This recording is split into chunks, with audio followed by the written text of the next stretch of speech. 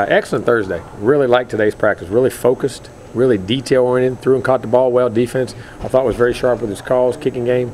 I liked how we practiced. Now we got to go play that way, and we got to do it from the first play on because, like I say, this is a great football team, and they're going to be ready to play. So we need to be too, and I think we will be.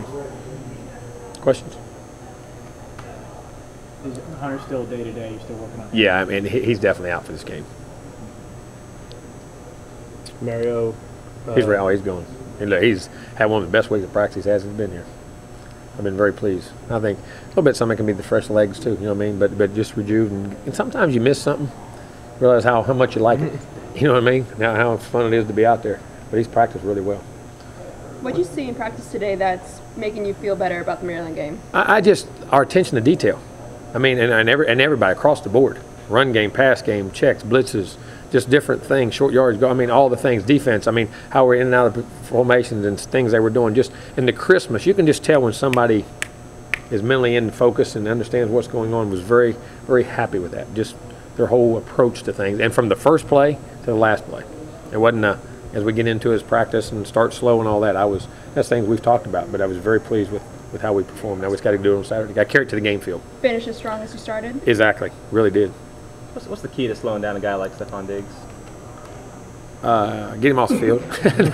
No, I mean, you just gotta tackle well when you get the chances. You got to make the catches contested. You got to make them make tight throws. But they get it to him so many different ways. I mean, he's got his hands full. I mean, the guy is a heck of a football player. I mean, he's a heck of a football player, and you're never going to stop guys like that. They're going to have their plays. We just got to contain them and make sure there's not too many.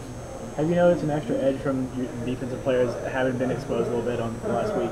I think you always do. Every time you don't play as well as a competitor as you know you're capable of or what you can do and have in the past, I think there's a natural edge that comes to guys and they want to perform well. And you got to be careful with that. You want that edge, but you don't want to get it so much, I'm trying so hard that I overdo it. You know what I'm saying? But I liked the way we practiced. I really did. I think there's an edge there, but some control that knowing that, hey, we can do this. There's not lack of confidence or anything like that. Just go play.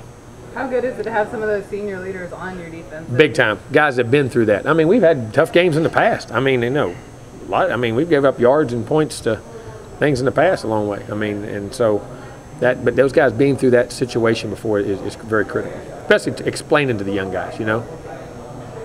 Your offense has been good enough that you haven't had to punt much, but Kaysen obviously didn't get off, maybe his best kicks last week. What have you seen in terms of how he much more consistency? And like I say, it was the first game he's had to punt, twice as most he's ever punted. I think he had like 3 punts in the game, the first couple games, maybe 3 or 4 or something. But but I think he understands the urgency. He picked it up, and I thought he hit the ball very well this week. And I thought we covered well. We put a big emphasis on getting in our lanes and getting that umbrella out there and covering those guys and doing what we need to do.